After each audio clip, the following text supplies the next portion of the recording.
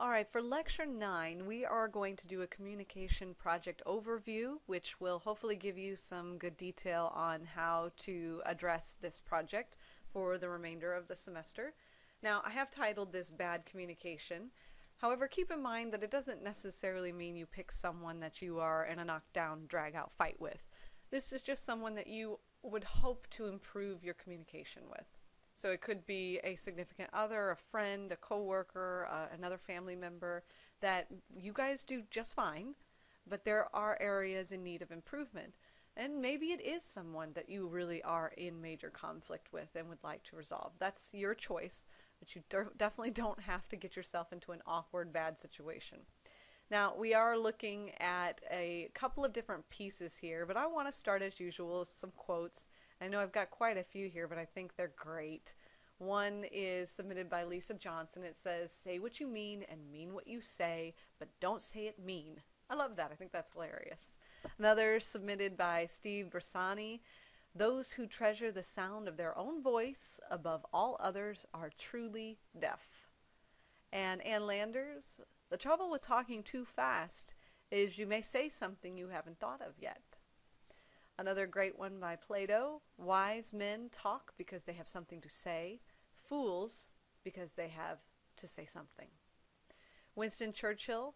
"Broadly speaking, the short words are the best, and the old words best of all."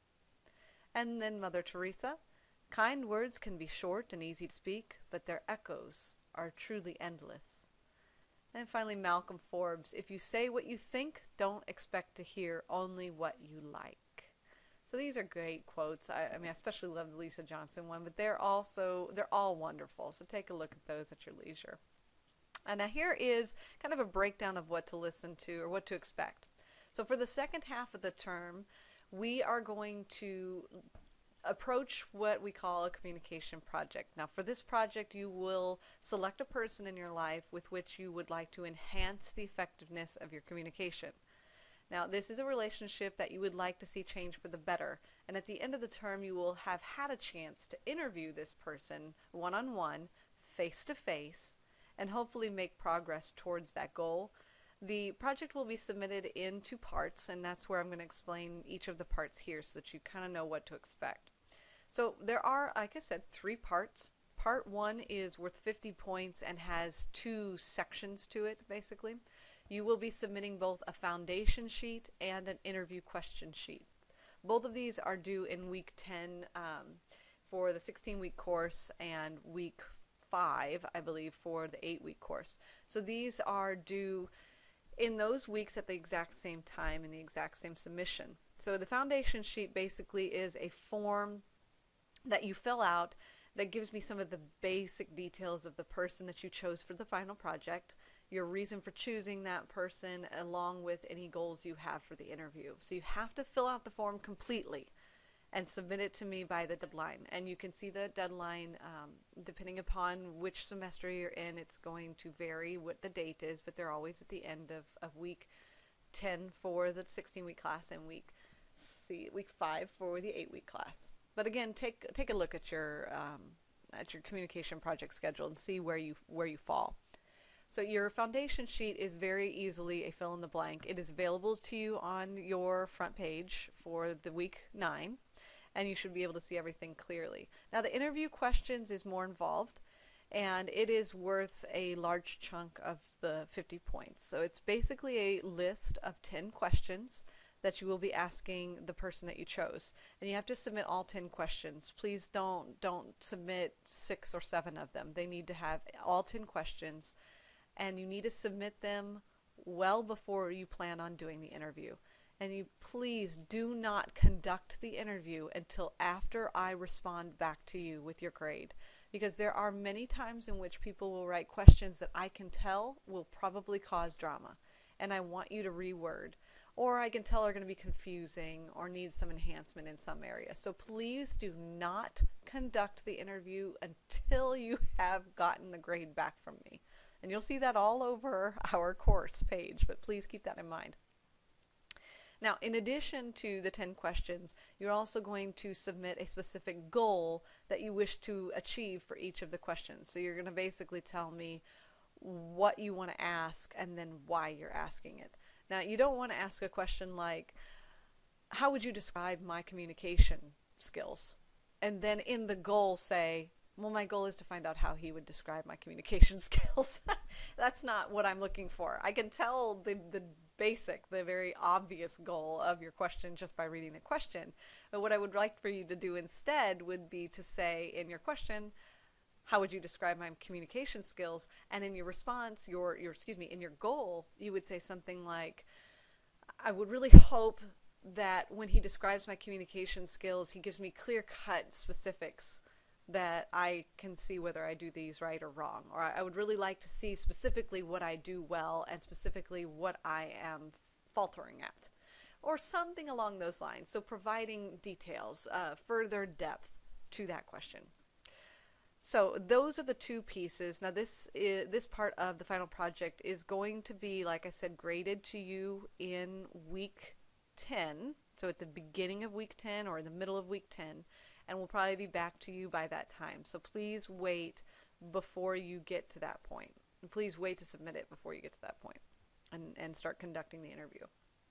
So that's part 1, again, due in week 10. So next week for many of you. Part 2 is, it seems like it's worth a small amount of points, and it is only because you have to transcribe the interview. You will have to do the interview no matter what. In order to be able to do the final piece, which is another 30 points, you would have to have conducted the interview. But this one isn't worth as many points because it doesn't require you to do a whole lot. Obviously, it's a lot to have to do the interview, but as far as what you submit to me is not very much. You're basically going to take the interview question sheet that you already did, and you are going to record their responses. And that's pretty much it. Now, after receiving the approval for your 10 questions, or adjusting the questions based on my suggestion, you will set up that interview. So you will make a time to conduct a face-to-face interview. And if you cannot do face-to-face, please do a Skype or FaceTime interview. Something where you can see the person, not a phone interview, and definitely do not submit the questions to your friend or your family member via email and have them respond. That's not appropriate.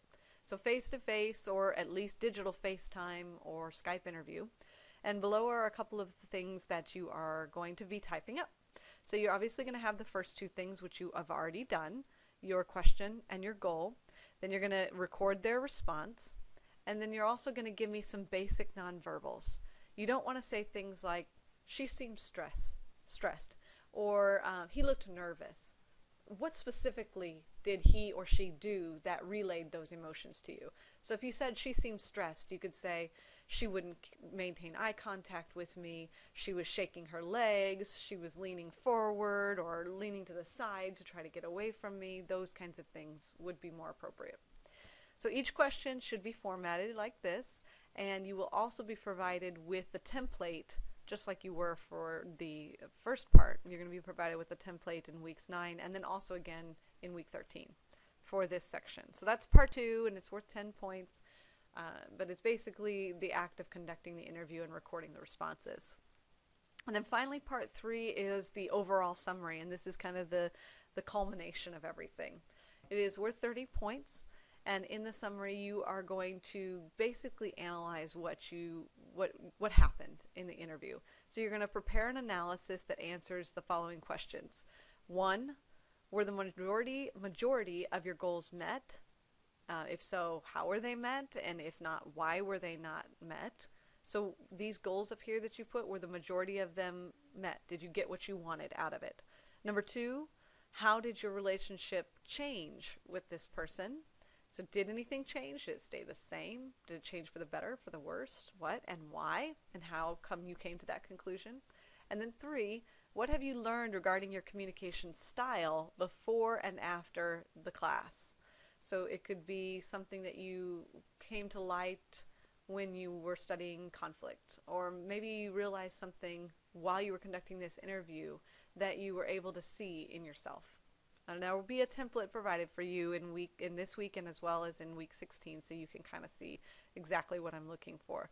Now, please be sure to look at all of the templates for each part of the communication project And be sure you're familiar with all of the requirements for each section. In order to get the most out of this project and to be as effective as possible, you want to make sure you have every single detail plugged in.